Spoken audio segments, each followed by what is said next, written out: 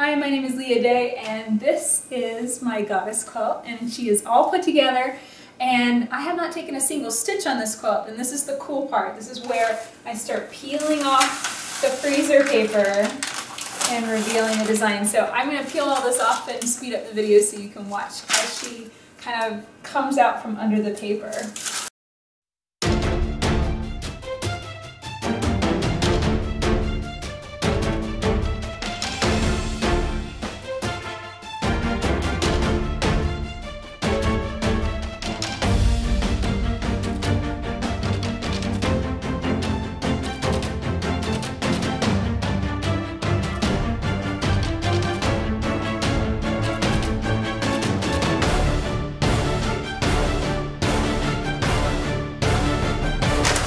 Now that's cool.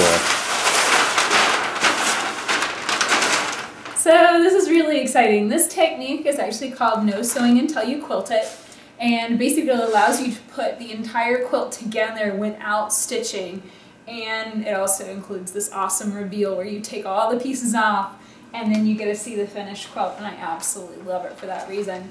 At this point, I'm just going to sit and play with my fabric marking pencil and figure out what I'm going to quilt on the surface of this quilt.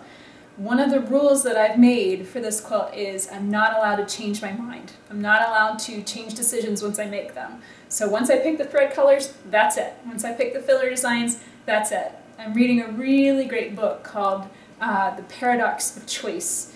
And I have definitely realized with this construction process that the more you have to choose from, usually the less happy you're going to be with it.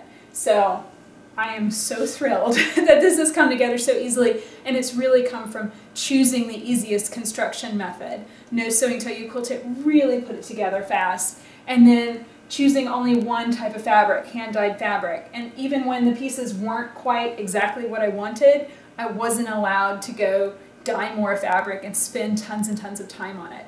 I really think that this is the way that I'm going to construct all of my goddess quilts from now on.